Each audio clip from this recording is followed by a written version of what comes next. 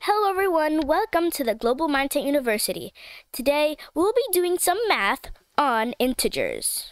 What we're going to be learning about today is positive and negative numbers. Before we get started, my name is Ashada Rashid, and as I said, we're going to be learning some 6th grade math. So, let's get started. Here's the first question. Jake used integers to record his costs and earnings from selling homemade muffins. He spent $16 on ingredients, and he earned $125 from selling the muffins. How does Jake record his costs and earnings? Choose the integers below to complete the statement. So right here it says that Jake used integers to record his costs and earnings from selling homemade muffins. He spent $16 on ingredients. He earned $125 from selling the muffins. How does Jake record his costs and earnings? Choose the integers to complete the statement. So right here, the integers we can pick is negative 16 and positive 16, and over here, negative 125 and 125. Let's write this down. So first, we know that Jake used integers. He used integers. So we're not going to be using fractions because fractions are not integers. He spent 16 on ingredients, so we're going to highlight that. 16 on ingredients, and he earned 125 from selling the muffins. So we're going to be writing a tape diagram to show this. So the whole, we don't know the whole because, so we don't know the whole yet.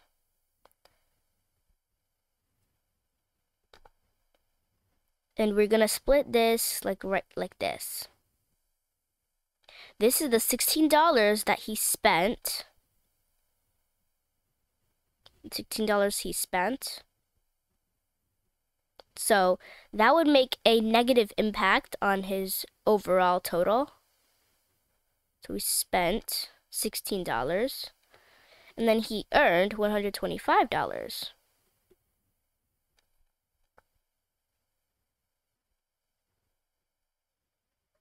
Dollars that is earned.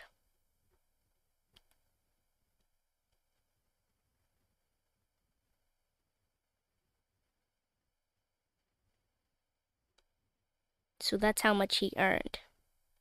125. So this is going to make a negative impact, so negative 16, because we're taking away. And this is going to make a positive impact, or positive 125. Okay. So Jake wrote down negative 16 for the money he spent on ingredients, and positive, or just 125 for the money he earned selling the muffins. And that was correct. So let's move on. How do negative 11 and 5/10 and negative 9 and 5/10 compare? Choose the correct symbol. Okay, so how do these two numbers compare? We're gonna make a number line right here.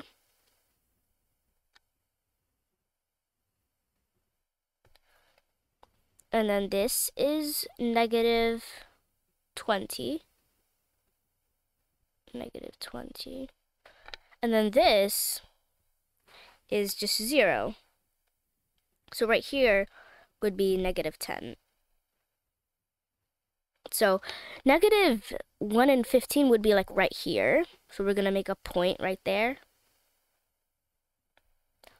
And then negative 9 and 5/10 would be around here.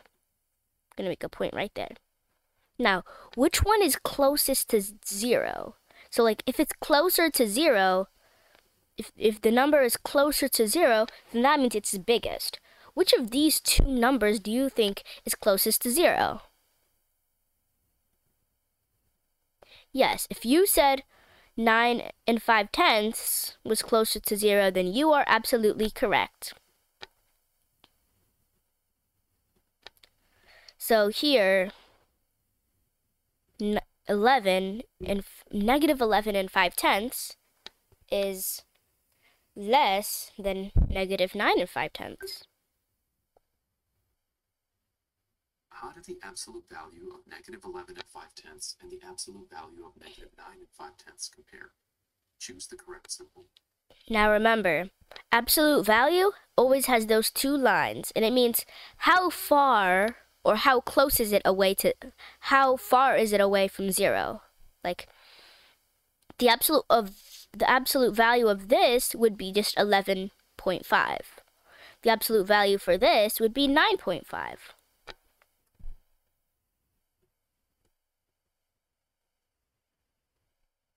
And then for here would be 9.5. So which one is bigger, 11.5 or 9.5?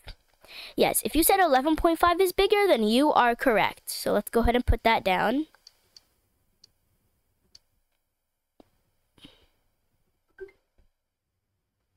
Good job, guys.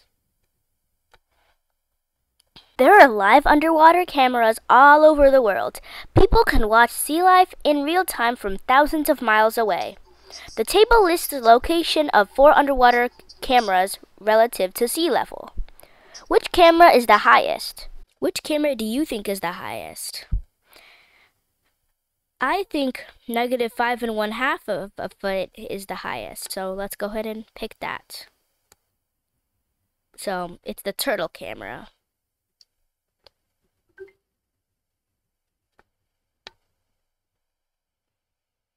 Which camera is the farthest from the surface of the water? I think the fish camera is farthest from the surface.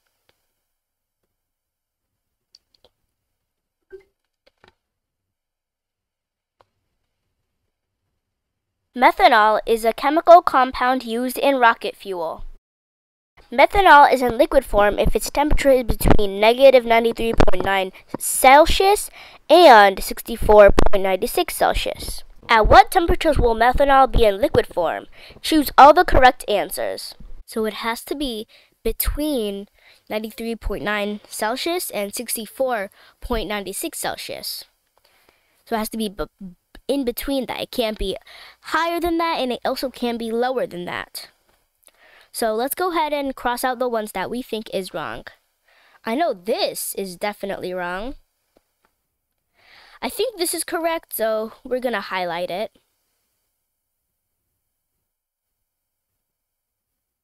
0 Celsius is correct, so we're going to highlight it too. Put a circle around it. 25 Celsius is also correct. I don't think 67 Celsius is correct because the max is 64. This is 67. 67 is bigger than 64, so we're going to cross that out. And the same thing for 89 Celsius. It is too big. So let's go ahead and pick this one, and this one. Now we will order the temperatures from coldest to warmest. So coldest means the coldest one here is 43. And then 37, 17, negative 17 Fahrenheit. And then it would be 37.3 Fahrenheit, 51.8, and then 52 Fahrenheit. Okay, how do the values compare? Remember, now let's go ahead and simplify this. The absolute value for this is just 2 1/4.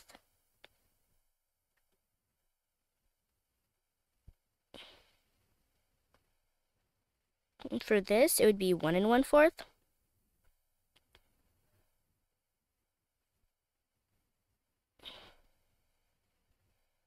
And then for this, it would be 1 3/4.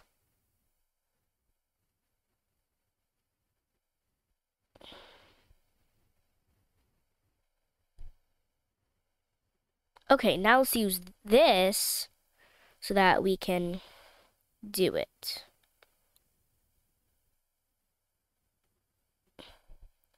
So this, it was 2 1/4, so it's going to stay. So this is the lowest. This is still kind of low. And the next would be this. And then this is go right there. That one goes right there. And then that one goes there as the highest. Good job, guys. We're almost done. Good job, guys. We got 100% on doing the quiz. Wow, isn't that amazing? Yes. So, that's all we have for today. Don't forget to like, comment, share, subscribe, and click the bell to get more videos. Bye! We'll see you on the next episode!